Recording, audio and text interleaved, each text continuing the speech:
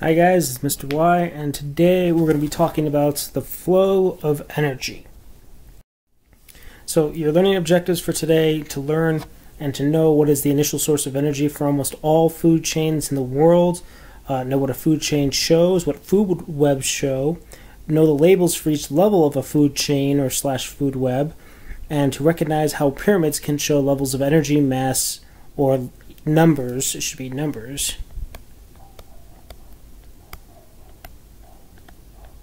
of consumers. Alright, so by and large, the sun has the most influence on all life on Earth for a single object.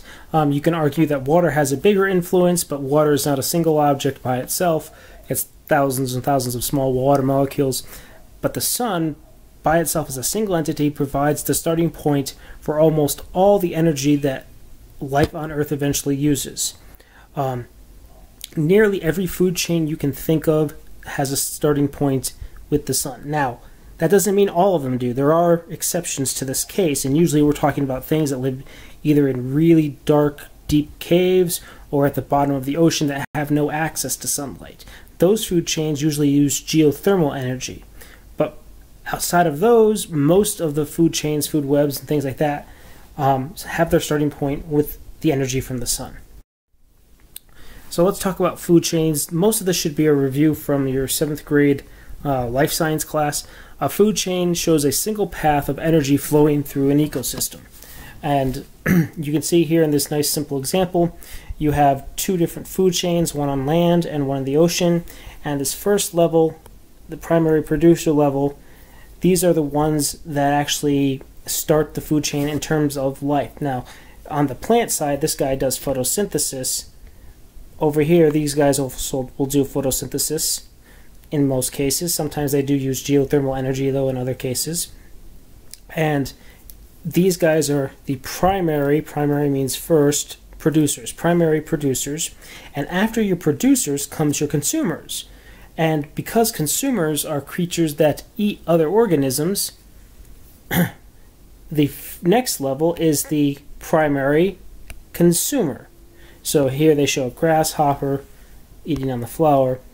And then the level after that is still a consumer, but now it's a secondary consumer. And then you have a tertiary, is how you pronounce this word, tertiary consumer. That's a 3rd level consumer. And then a quaternary, 4th level consumer. So the order gets kind of confused if you use the real scientific words, but you always start with your primary producers, followed by primary consumers, then to your secondary consumers, and then your tertiary consumers, and your quaternary consumers. So the producers / autotrophs, they make their own food. As I said, they're the ones who do photosynthesis usually. Whereas the consumers, these are also called heterotrophs, they must eat other organisms in order to survive. So each of these is a consumer eating the consumer below it. So I like this picture of a food chain because it properly shows that the first energy source for the food chain is the sun. Many food chains will ignore that fact. They'll just start straight at the producers without acknowledging that without the sun, the producer level doesn't exist. And then, of course, you have the primary consumers, also called herbivores because they eat plants, followed by the secondary consumers, which are usually omnivores, meaning they eat anything they can get a hold of, plants or animals, and then you work your way up towards the carnivores, the tertiary consumers, and the quaternary consumers. And I also like this picture because it also shows an additional stage that wasn't in the last picture. It shows decomposers as part of this.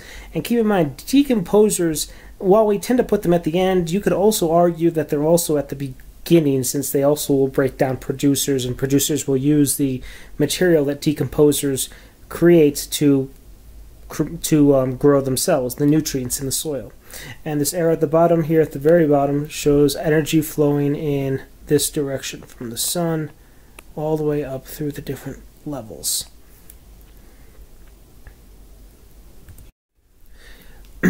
Now, food webs. Food webs are slightly different than food chains, where I have a picture of a food chain on the left. Again, because it's a chain, it's just a straight 1, 2, 3 ABC sequence going up, whereas a food web is a lot more complex. It's basically several food chains put together. So you have one food chain here, another food chain here, another food chain here, and then it just gets growing and growing on itself. So food webs are much more accurate ways of seeing interactions between organisms to see where an organism's niche is in its ecosystem.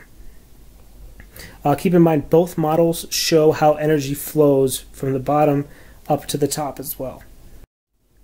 So here's a simplified example of a food web. This is an aquatic food web, and notice it does in fact have a few multiple paths. There's at least 2 or 3 multiple paths, but this is a very, very simplified version. Here is a much more realistic version of a slightly more complex food web. Again, you have arrows pointing at who's eating who. Well, actually, this is showing, I'm sorry, it's pointing at who is doing the eating and who is getting eaten. So the phytoplankton here is eaten by these guys here, and these guys will also be eaten by the krill, and these can be eaten by carnivorous plankton, and carnivorous plankton can be eaten by birds, and birds can be eaten by small-toothed whales, and then so on and so forth. So the arrows are actually showing you who's doing the eating in this case. It's not always that obvious. Sometimes you have to sit there and wonder which way the arrows are pointing and what are they telling you. They won't make a obvious distinction, but usually this is showing the way the energy is flowing through the food web. Same case here. This is a land food web, and again the arrows are showing the way in which the energy flows, and you can see, especially going from the primary to the secondary consumer, it gets really complex really quick. So these primary consumers, the herbivores, are eaten by lots and lots and lots and lots and lots of other things. The secondary consumers, which can be which can be omnivores and carnivores, and by the time you get to the tertiary consumers, you're dealing with only the carnivores, the ones that eat meat exclusively. Okay, now let's move on to other types of diagrams. For the next part, we're going to be talking about nothing but pyramids, and more pyramids and more pyramids. So the first type of pyramid diagram we have to talk about is called an energy pyramid. This shows the total amount of, surprise, energy at each level. Now, the levels themselves are called trophic levels. So a single trophic level would be this. That's a single trophic level, and there's a trophic level above it and another trophic level below it. And of course, they have the same basic labels as a food chain. So you have your primary producers at the bottom, followed by your primary consumers, followed by your secondary consumers, followed by your tertiary consumers way on top. Sometimes there'll be an extra level, a quaternary level consumer, but not always. And what the energy pyramid shows is, if you look at this number down here in the bottom left and here, these are measures of kilocalories. Now, kilocalories is a measure of actually heat, and a kilocalorie is 1,000 small calories. But what you'll notice is the numbers themselves, they start off at 9,000, and then they drop to 900, they drop to 90, and they drop to 9 by the time you hit the tertiary consumer. So only about 10% of the energy from any one level goes to the next level above it. So of that 9,000 kilocalories we first started with, only 900 calories actually made it up to the next level above it, and that's per square meter per year.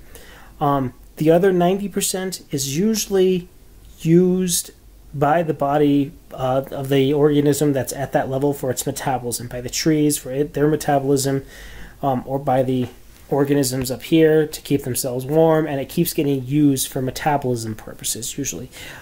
Sometimes the book will like to say it's lost as heat. I don't like that explanation really at all. Don't ever say that. It's not really lost as heat. It's usually used for metabolism. And here's another example. Again, this one I like a little bit better because it shows sunlight as our starting point, just like with the food chains. So you should remember that sunlight always starts these things, even in energy pyramids and food chains. Sunlight's always the starting point when we're talking about energy. And so for every 1,000,000 joules of sunlight, you can get about 10,000 joules of primary producers. These are your photosynthesizers. which gives you about 1,000 joules for the same area of primary consumers, which gives you about 100 joules for your secondary consumers, your omnivores, your omnivores or your herbivores, and only about 10 joules for your top carnivores, your tertiary consumers, or even if you had a quaternary consumer, it would only get 1 joule, because again, you only get about 10%. 1 joule. If we were to go one level higher, excuse me. A joule is a unit of energy. You don't have to worry about that for right now, but just know it's a measure of energy, just like kilocalories is a measure of energy. Another type of pyramid diagram is called a biomass pyramid. This shows the amount of mass. Biomass, mass. It shows the amount of matter that gets transferred to each trophic level from the level below it. And again, because it's a pyramid, it becomes less and less and less each level up. So on this bottom left-hand side, you have 500 kilograms, that's a mass, of plants. That is enough for 500 kilograms of mice or rats to survive, which is just enough to support a 50-kilogram snake, which is just enough to support a 5-kilogram hawk, and it should be 50 kilograms of snakes. That's more than one snake. That's a really large snake if it's only 50 kilograms by itself. All right, on the left, the top right side, you can see a very similar picture. Again, they start at 1,000 over here, then it drops to 100 kilograms, then 10, then 1 by the time you get to the top carnivores. Again, your book implies that usually this is only 10% going from one level to the next. It's not always that honest in real life. Real life has lots of little exceptions. So it's not so much a stable percentage. In this food pyramid, which is a real food pyramid, it actually shows the varying amounts of percentages that go up each level. You can see the first level only got 4% of the level below it. The next level got 30%, which is definitely way above 10%. The next level got 14%. So 10% is more like a general average. It's not a hard, fast law or anything like that, but it's a good point of reference. Usually it's a good average to make a guess on.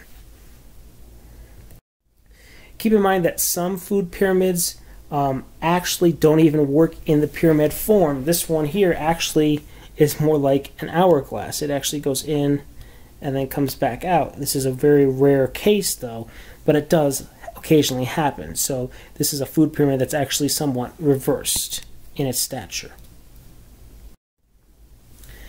And then lastly, we have pyramid diagrams that are called pyramids of numbers. Now this is just showing the total number of creatures in a particular area. So it's one area and the total number of creatures, not how much they weigh and not the energy, just how many of each creature.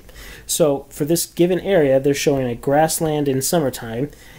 This particular area that they're measuring can support 1,500,000 producers, which could then support 200,000 herbivores, which would be enough to support 90,000 primary carnivores, which is just enough to support one top-level carnivore. And again, this is a pyramid system, so you get less and less as you go up. And you'll have noticed by this point that the carnivores always seem to be less in number and less in the amount of energy they get. So to be a top carnivore in real life means you have to have usually very large territories, because you have to have enough space to get enough energy and enough mass to support yourself. So that's why there's usually a lot more things like plants than there are animals, and there's usually a lot more small animals like mice, rodents, things of this nature than there are large mammals like lions, tigers, wolves, things like that, because of the way the biomass and the energy pyramids work. So one other interesting aspect of pyramid diagrams is that they can actually be used to argue about the way people eat. And this is a fairly common argument in science, that if you actually cut out all beef or all meats from your diet, it would actually be more sustainable to the earth. And the idea is that if you look at the pyramid on the right, This is if, of course, you eat beef, because you would be the one eating the cows, and of course the cows eat some kind of vegetation, or if you eat pigs or goats or anything like that, it works the same way. Whereas if you're a vegetarian, you of course are not eating meat, and you could therefore support more people if they were vegetarian. So worldwide agriculture could actually feed more people if they were if they had more vegetarian diets. Whereas if they're meat eaters, well, to produce the meat, the cows or whatever animal you're talking about had to eat the vegetables first. So, like I said, it's kind of an interesting argument. It does hold some logic to the way the energy pyramids work, that if everybody was on a vegetarian diet, we would actually be able to feed more people on Earth. Okay, guys, so that's going to wrap up our flow of energy lecture. Make sure you ask questions if you have any in class, and I'll see you in the next video.